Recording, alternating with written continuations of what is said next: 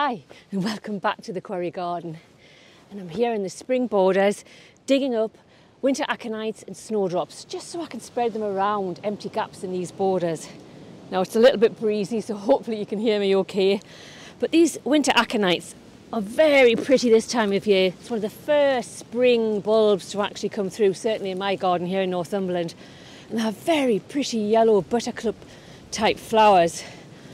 And they actually flower for about 1 to 2 weeks, not very long, depends on the weather obviously, and then the whole plant will just disappear below the ground to emerge the following spring. Leaves, flowers, everything. But once you actually get them into the ground and you've had them a few years, they do actually spread everywhere.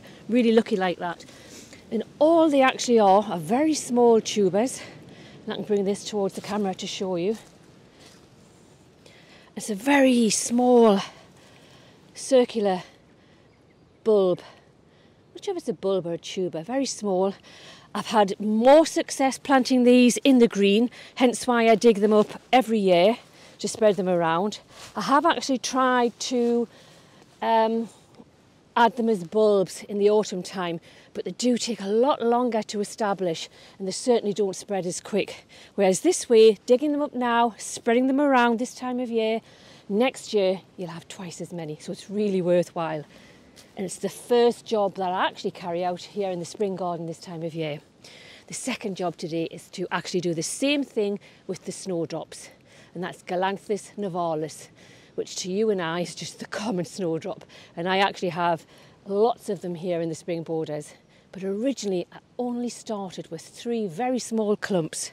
But now, because I've carried out this process every spring for the last 7-8 years, I have them everywhere in the Quarry garden. Up here on the top Quarry gardens and certainly down in the bottom of the Quarry garden. So let me dig up a few more and I'll show you where I'm going to plant, first of all, the winter aconites.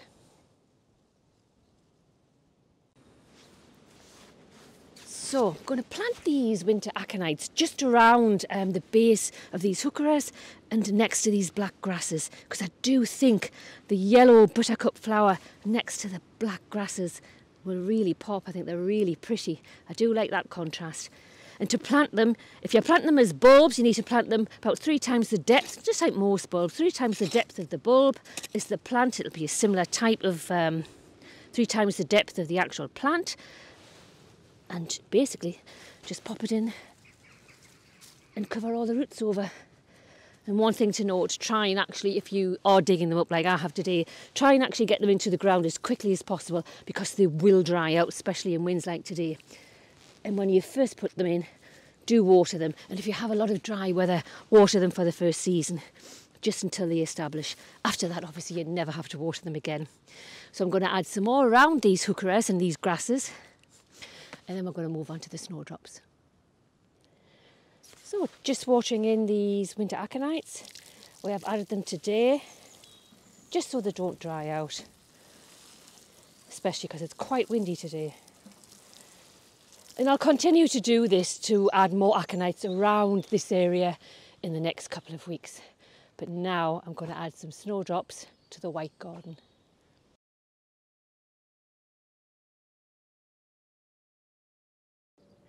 So this is the white garden in the winter, and as you can see, it's anything but white.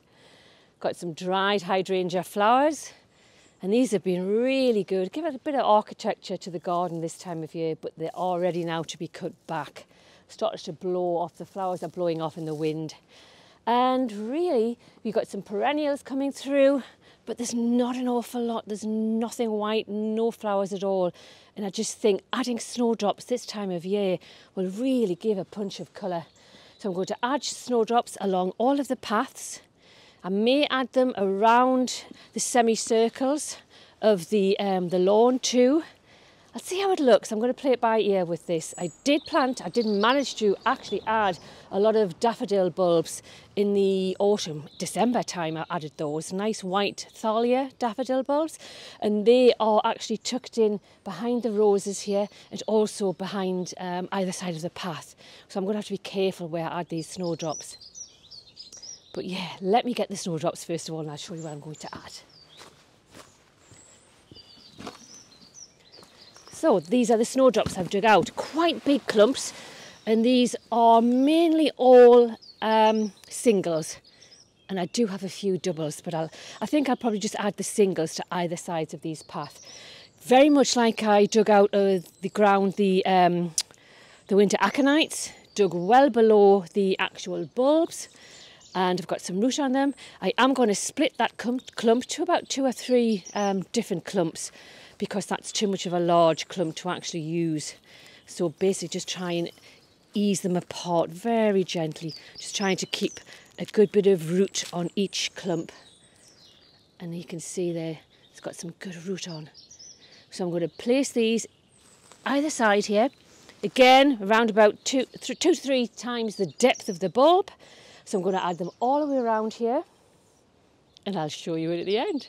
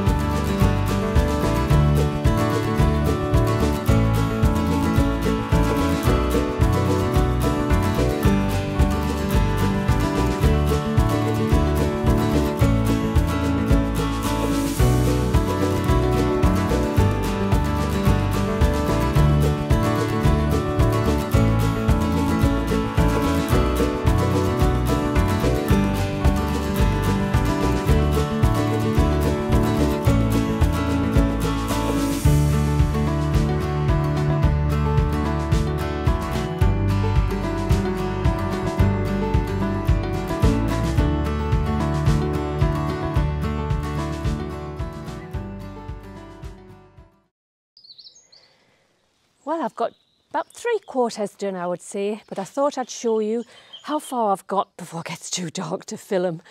It's worked out okay. These 2 sections up here, one I haven't actually started on my right here, but on my left, it's pretty awkward because I have a lot of primulas, so I'm trying to work in between all of the plants that are already in the ground. Similarly down the bottom here, I've got some geraniums. I'm trying to work around them all, but I'm quite pleased with how it looks. Some of the snowdrops obviously past their best, some are obviously just ready to open or have just opened. And I do find that actually lifting and dividing snowdrops in the green, like what they are here, you get better results the following year. So I've just moved over to this path so you can see either side of this one too. And just behind the snowdrops, I've actually got daffodils just poking through. So that'll be something else to look forward to. But they are thalia daffodils, and they do tend to flower around about end of April, May time. So that's a little bit way off. But that's it for today. I hope you've enjoyed it, and I'll see you soon. Bye for now.